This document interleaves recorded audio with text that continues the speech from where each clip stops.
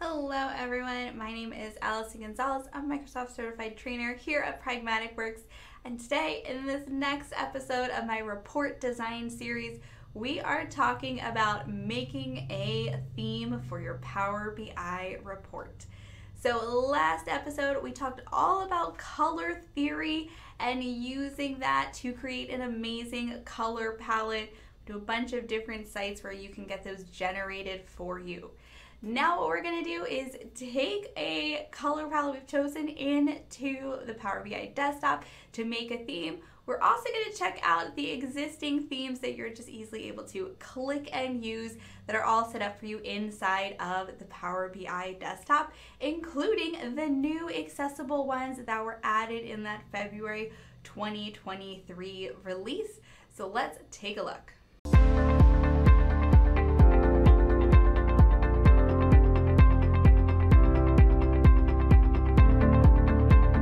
Alright, so here we are. I'm on one of my favorite color palette picker sites, which is Coolers. It is a really cool one to use, and it's very simple to use as well. So essentially every time you want to get a new color, you can just hit the spacebar. So this is when I first went on the page, this is a color combo. If I'm not really feeling this, not really what I'm looking for, if I hit the spacebar, then we get another one. If I'm really feeling this kind of Mardi Gras vibe that's happening, can go with another one, and I can kind of keep going until I like one. Now, if you do like a color and you're like, you know what, I really want to use this shade on here, you can always lock that. So there's a little lock icon right over my shoulder right here. So I could click on this lock icon and that would keep the color I like. And then when I hit the spacebar again, it would keep that color, but change everything else and make sure that all of the colors that it chose work well with that one.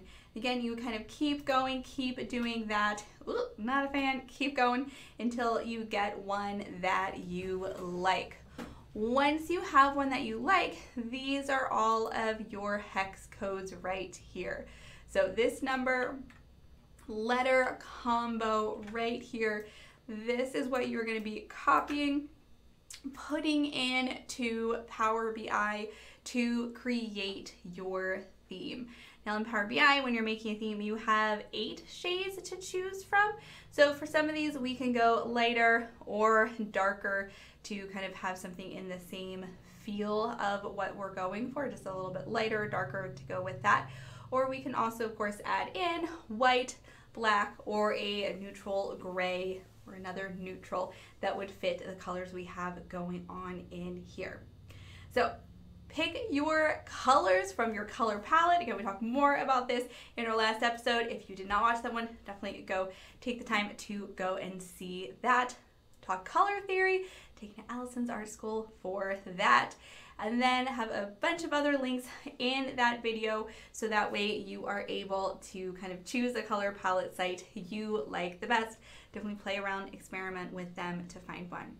All right, let's take our color palette, take it into Power BI, and we're gonna look at those existing themes we can choose from and also put this one into a theme of our own.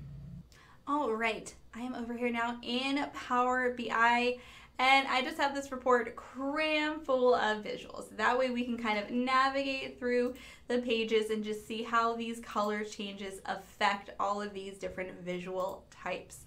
So I'm currently over here on my view ribbon, and this first section right here is themes.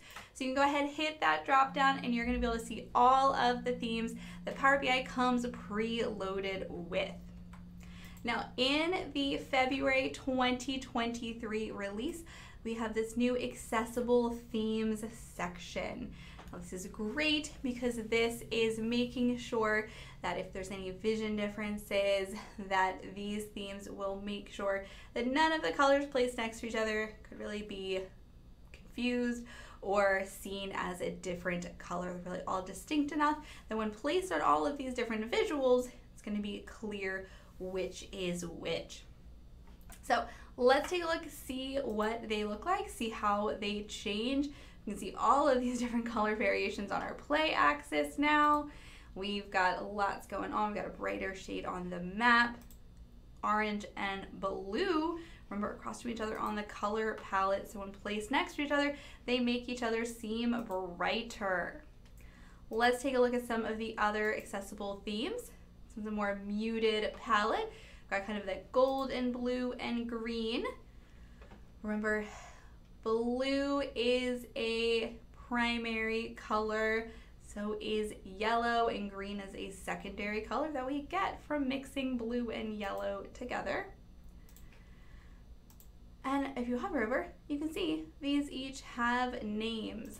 Next we have title, which is keeping things a little bit more blue coastal vibes here. And we have neutral, again, very neutral, some browns, very beige gray colors. There's also, we clicked ahead to the purple one, this one right here, which has some like plum shade and a lighter purple, pink almost, and then kind of almost a dark blue and navy here going in. So if any of those fit, great, go ahead, use these pre-defined ones, especially those accessible themes, to make sure that it's gonna work for everyone in your organization. There is also a colorblind safe one right here that is always good to include in that conversation. And the colorblind safe one looks like this. So fun, more of a pink teal, light teal, dark teal combo going on in here.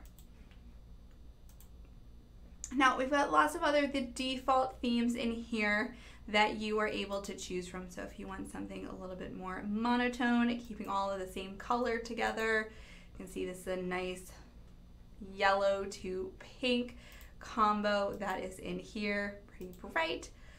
These are really great ones to use. So they're all set up, ready to go. Now, if you want to make your own, if you're like, it's great, I want to shake it up a little bit, want to have my own specific color palette, or perhaps you pulled the colors from like your company, things like that, then in that case, all you have to do is click again on that drop down, go to that customize current theme. Whatever theme you're on is going to be your starting point. Now, of course, you can use it to make some little modifications, or you can use that to fully just scrap it all and redesign your own, which is what we can do for ours to set those colors that we got from our color palette into a theme. So I'm going to go with customize current theme. When I do, you're going to get this pop-up, and you can name it right here. We're going to call this New Awesome. And then you're able to change each of these, again, 8 colors that are kind of the default colors here. It's always good when you're in here to kind of pay attention to how these colors are changing and where they're working. So I'm able to see, all right, so color 1, color 2, color 3, and so on. And the same for down here. I've got color 1, I've got color 2, and color 3. So you can see the colors that are really going to by default be next to each other. Of course, I can go through and change visual by visual what color is next to what color if I want to do that. But always best when you're thinking of your setup, the colors that are right next to each other are probably going to show up next to each other in the visual as well. So going through, and I'm just going to grab those hex codes, which again on my color palette, I have these hex codes right here that I can easily copy and then paste in. So we're going to grab each of those, place those in. All right, so now all of the colors are in the same color palette. They're all going to flow, work well together. If I wanted, I could also change these negative, positive, and neutrals from the default, as well as these divergent colors if I am using those. Always a good thing to change. Now, I tend to think of when I'm putting my divergent colors in, if I have a max, is that max good or bad? Because then I would technically, if I'm doing, a red or a green, I would want the bad to be red. I would want it to be eye-catching because you would want to notice if something is going poorly. So consider that when you are doing that, you want to make sure your max, your middle, and your min are all distinct colors, whether that's one's really dark, one's really light. You may not need middles. It really all depends on your colors that you are going for in here. I'm going to go ahead and get this blue, and I'm just going to make this a brighter version of the blue for my max. And I'm going to make the pink to be my minimum here. And I'm again also gonna pick a brighter version of that color.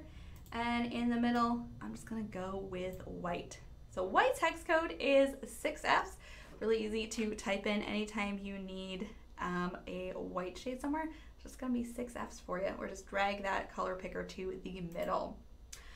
Next up, there is an advanced area where you can always change things in here if you wanna get super technical. I'm gonna go over change my text. Now, I'm a bit of a font snob, so there's not as many as I would love to see in here, but there are some pretty good options for what you can do. Mainly what you want to be concerned about when you are setting your fonts in a Power BI report is legibility. So this is going to be read on a screen, so you have to keep that in mind. A lot of times a serif font, so that is a font with feet, like the Arial Unicode or Times New Roman, those have the little feet on them.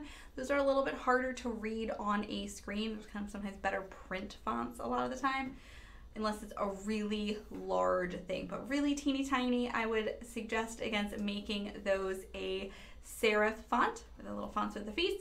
Make those instead a sans serif.